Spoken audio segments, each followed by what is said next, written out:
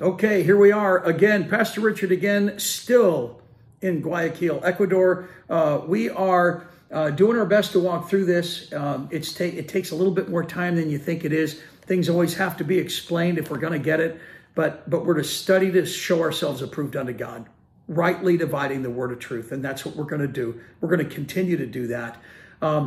We got all that stuff behind us in that last teaching. And now we're going to do Jonah chapter 2, and we're going to see the comparison with that and Psalm 18.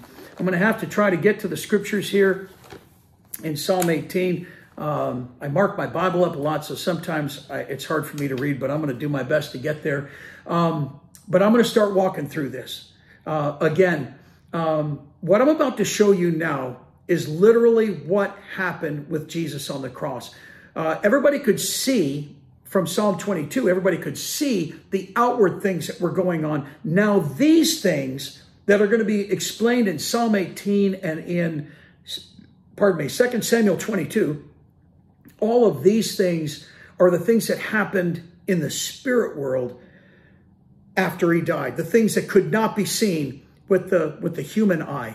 So, it's like I've got,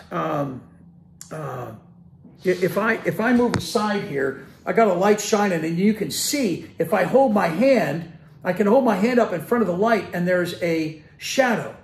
And that's what every story in the Bible is. And specifically, these stories in Psalm 18 and 2 Samuel 22, they are what we call types and shadows, where the light shines on a story and it casts a picture. You can see clearly that thing behind on the wall is a hand. It's a fist.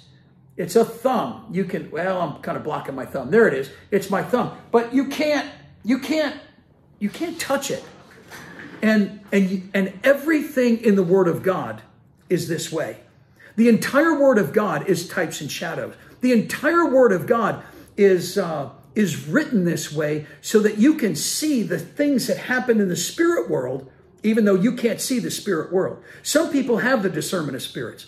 One of the gifts of the Holy Spirit is the discernment of spirits. I don't have that gift.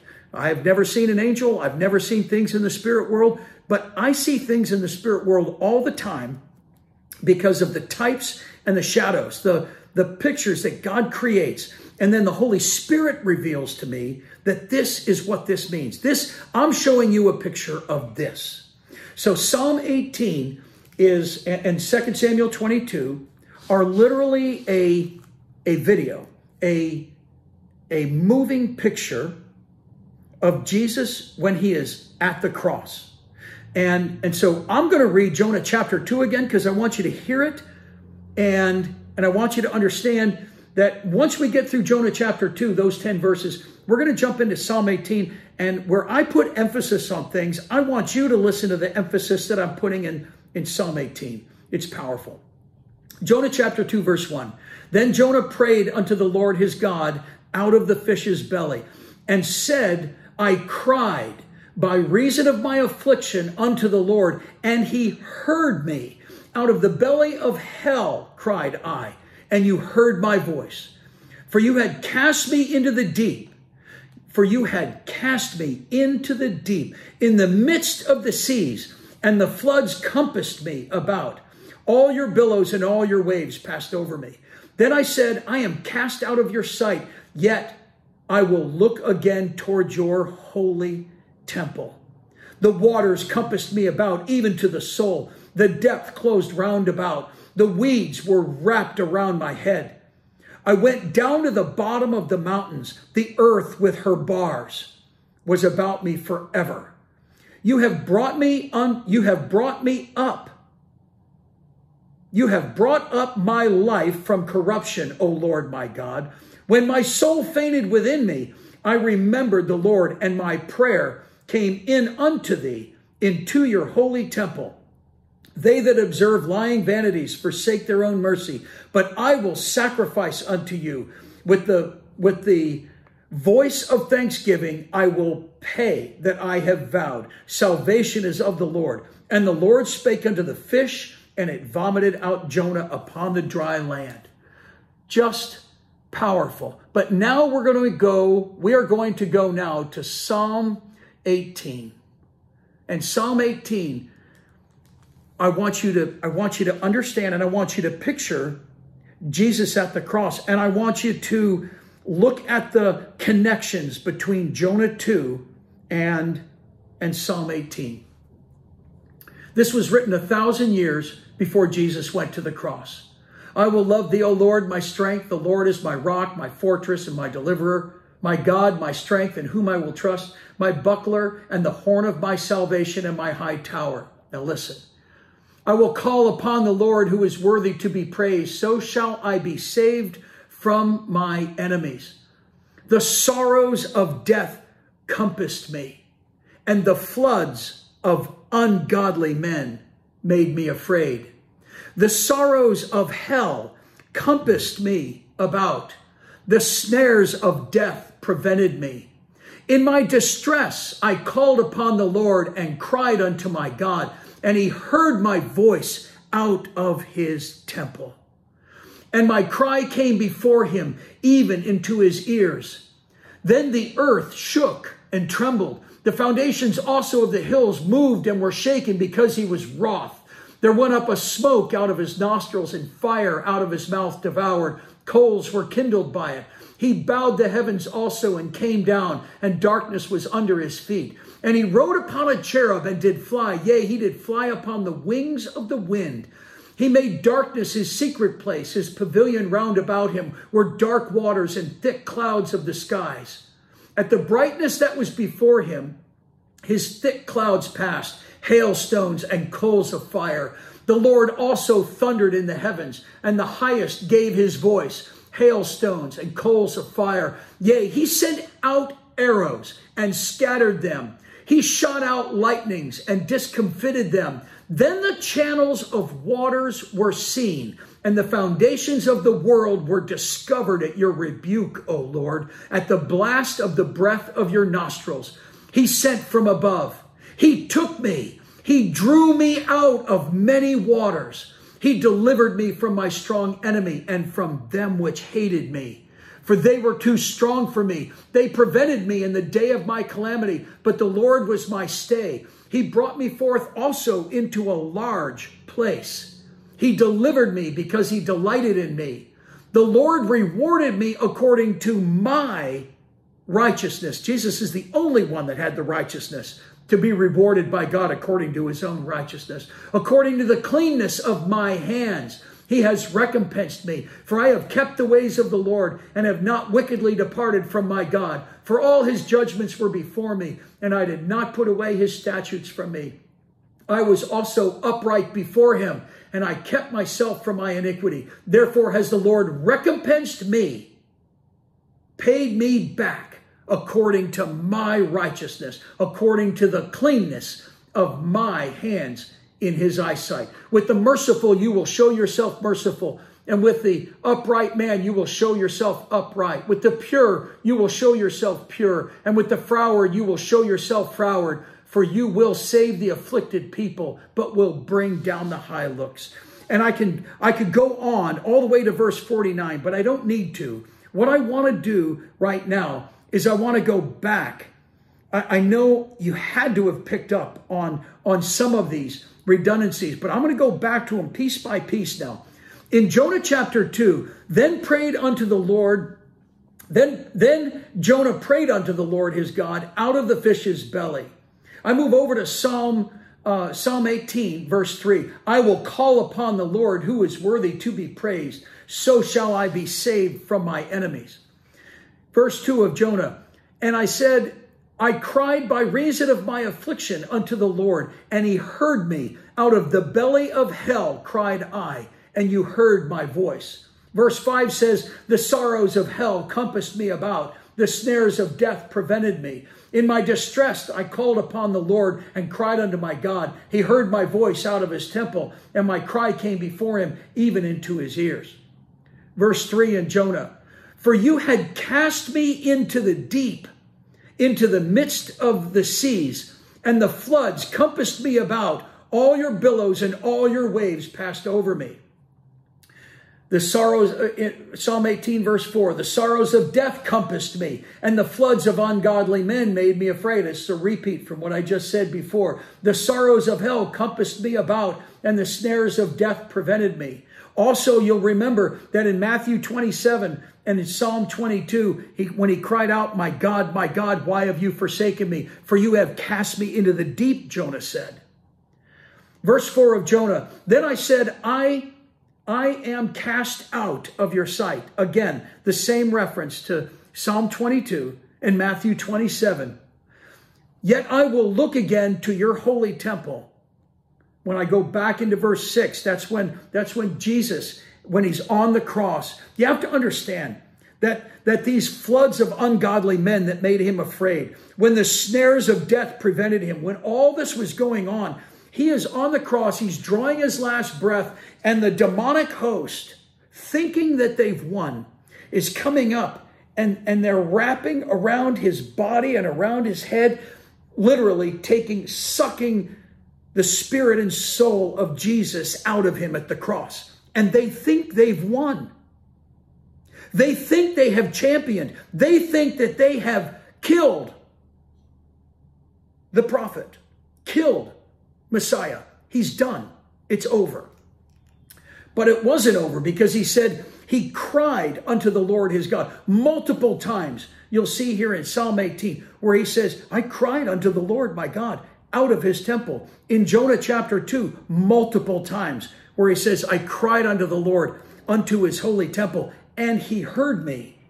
But where it gets good for me is back here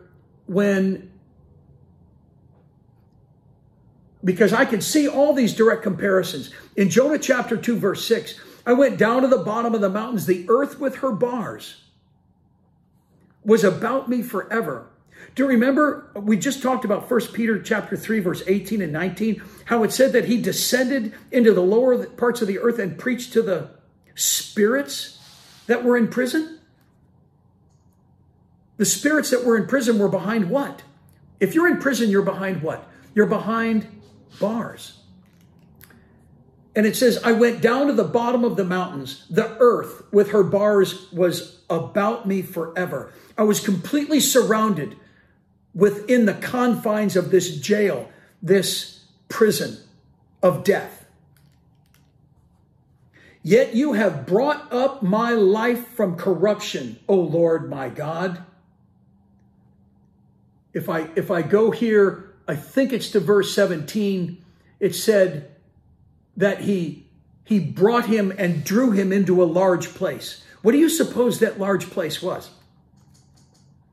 The large place was paradise, was paradisos. Remember the guy on the cross that said, Lord, will you remember me when you enter into your kingdom today? He repented at the very last second.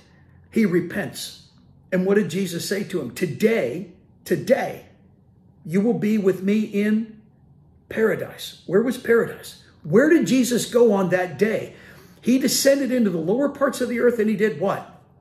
He preached to the spirits that were in prison. He preached the gospel to them that were dead, that they might be judged according to men in the flesh, yet live unto God in the spirit. God reached down. When it says that the verse 7 in Psalm 18, then the earth shook and trembled. The foundations also of the hills moved and were shaken because he was wroth. There went smoke up out of his nostrils, and fire out of his mouth devoured. Coals were kindled by it. He bowed the heavens also. He came down, and darkness was under his feet. Remember at the cross, there was darkness from, I think, the 6th hour till the 9th hour. Yea, he did fly upon the wings of the wind. He made darkness his secret place. His pavilion round about him were dark waters and thick clouds of the skies. At the brightness that was before him, his thick clouds passed, hailstones and coals of fire. The Lord also thundered in the heavens. It thundered. It was, everybody knew this. When this happened, it was such a shaking. It says the ground shook, and that the veil was ripped, was torn in two. You have to understand, the veil was 24 inches thick. And for that thing to be ripped in two, you think that was silent? You think that happened without noise? The things that went on during this time were unbelievable. And it says, he sent out his arrows and he scattered them. He shot out lightnings and discomfited them. Watch this. Then the channels of waters were seen, and the foundations of the world were discovered at your rebuke, O Lord. God the Father reached in to the earth. As Jesus has been, the sorrows of death compassed him about and were literally drawing him down into the pit of hell. And he's experiencing this torment for you so that you never have to. When he was made a sacrifice for you, he sacrificed everything. Why do you think when he was in the garden and he said, if there be any other way, let this cup pass from me? I need to do a teaching on the cup because it's powerful. It comes from the law of jealousies. We're going to go through that later. But Jesus drank the bitter cup. And you remember when he told Peter, the spirit is willing, but the flesh is weak. And he went out into the garden and he prayed so fervently that the capillaries in his face burst. Because anything that's not of faith is sin, according to Romans. According to Paul in the book of Romans, anything that's not of faith is sin. And that's why in the book of Hebrews, it says that the sin that so easily besets us, it talks about the sin, that we have been saved from that. That the sin that so easily besets us is what? Is a lack of faith, is unbelief. It's not believing.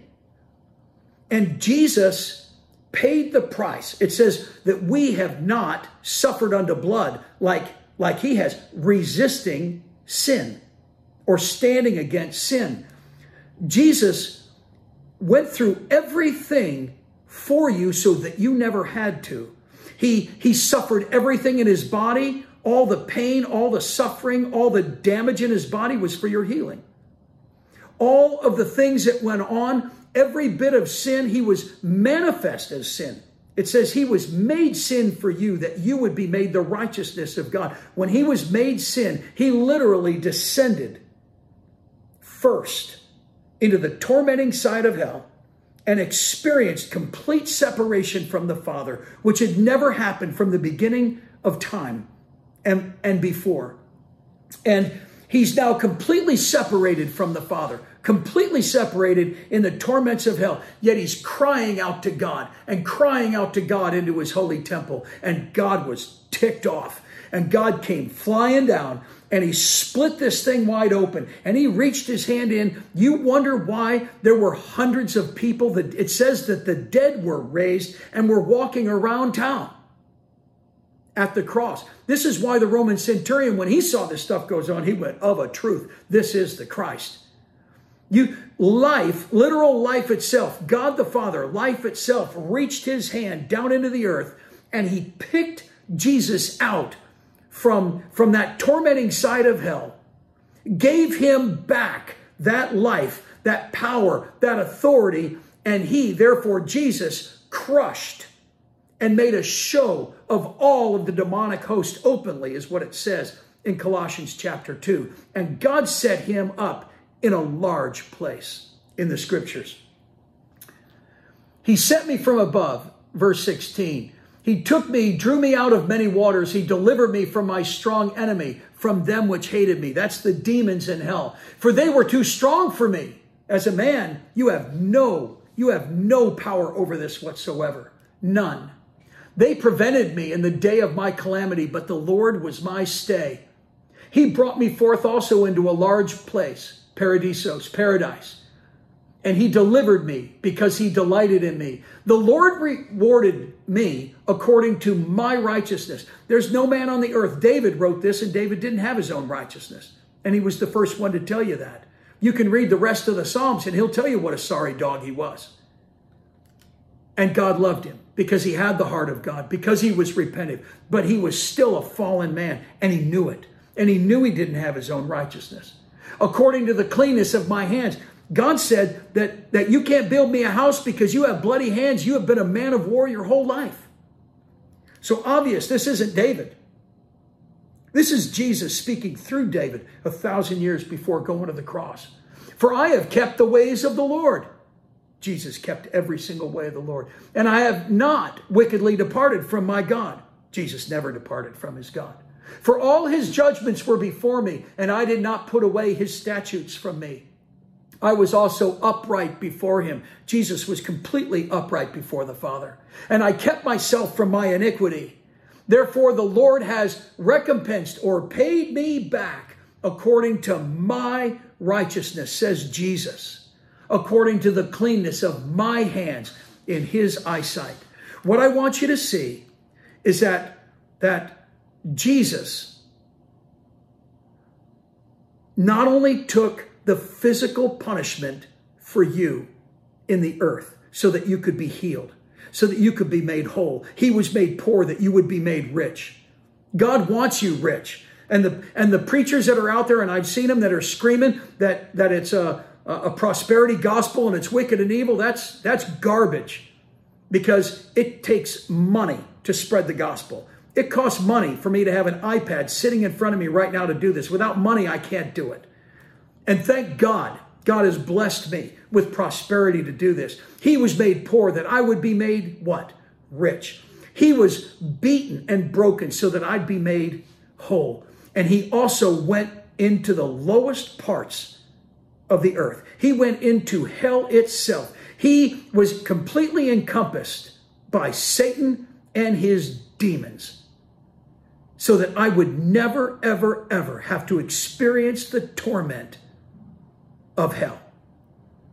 And then he cried out to his God, who lifted him up, set him in a large place.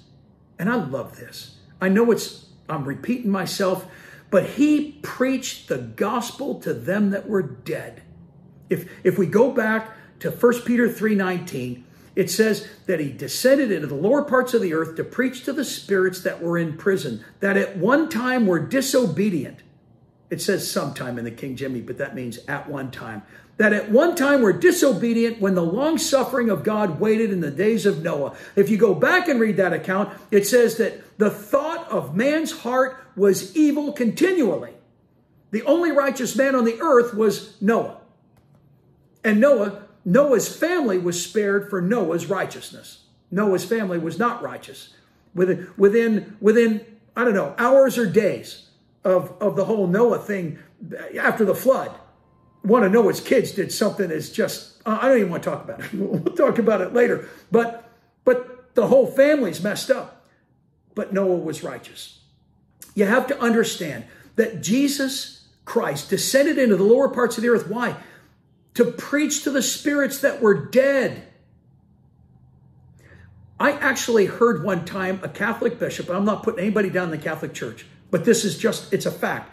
I heard a Catholic bishop say that he could not reconcile the genocide that God performed on the earth at the flood. He couldn't reconcile it.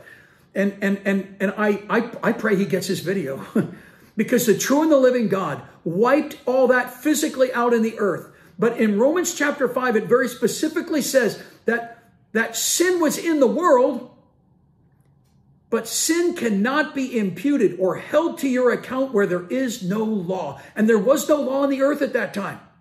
There was none. It wasn't there. It came 2,500 years later. So from Adam to Moses, anybody in there that didn't personally know God, you could personally know God. Abraham knew God. Other people, I can show. There were some people like Cain that knew God, knew him, and rejected him and killed his brother. There were people like Lamech who wrote a song about killing people and said if the mark on Cain is sevenfold, it's going to be 70-fold for Lamech. He's bragging. Some people just hated God.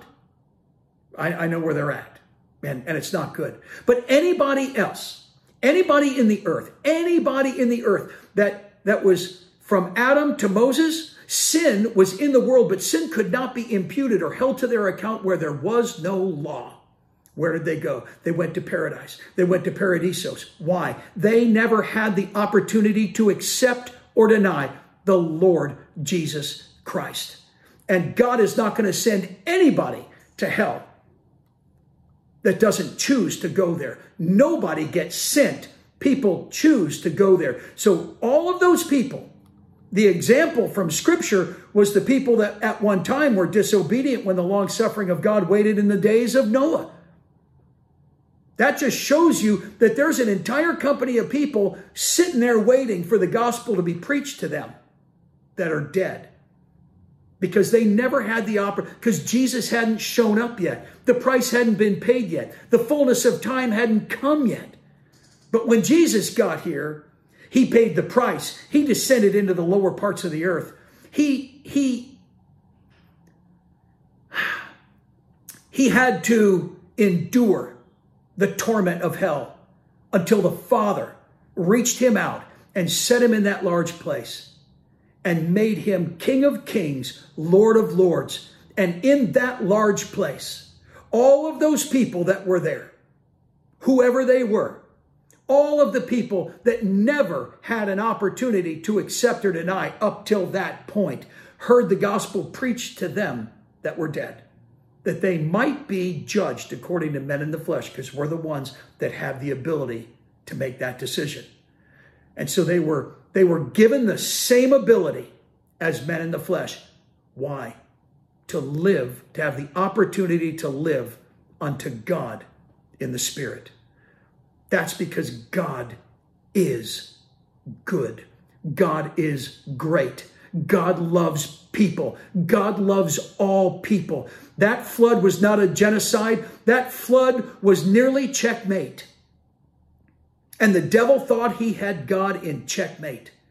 And the reality was, God flooded the earth in judgment, the only thing he's reserved unto himself. And he started over with Noah. And it wasn't checkmate, because God will not lose. The devil has already lost. He's already gone down. And you now have the power and the authority. I'm going to touch on this real quick. Grace, a lot of churches say that grace is unmerited favor. And I don't want to argue this, but it says that Jesus in John 1:14, that we beheld Jesus, the Word, the capital W word, okay, as the only begotten of the Father, full of grace and truth. And I'm sorry, Jesus was not full of unmerited favor. Jesus was full of the power of God, where we have none in this earth. And as a man, as a human, as a real man enough to die on that cross and man enough to go to a burning hell, Jesus took that place and did that for us. What a marvelous, marvelous work. I'm going to pray for you because we're running out of time. Father God, I thank you for these people. I thank you for the reach that we have, the people in Africa that we've connected with, the people in India that we've connected with, Father God. Even all my friends here in the States, Father God. I just thank you for whoever's at the end of the sound of my voice, Father God. I just believe for them to be ministered to. I believe for this to connect with them. I believe for them to see the price that was actually paid for them. How that Jesus suffered all these things so that we never had to suffer any of them. We make the choice to accept or deny. We make the choice to serve the true and the living God. We get to do this, and we get to see it in this life. And I thank you, Father God, that you've given us the ability to see this in your scriptures, that we can see the types and the shadows. We can see your spirit world play out, Father God, in real time as we read these stories, Father God. And they come together, and out of the mouth of 2 or 3 witnesses, we let the scriptures establish your truth in this earth. I bless these people, Father God. I speak a blessing over all of them, Father God. I pray that they be in health and prosper, physically, financially prosper, to the same measure that their soul prospers, Father God. That not only would they do well, but that they could use those finances, Father God, to spread the word of God and to spread your goodness and this good word throughout the entire earth. In Jesus' name, amen and amen.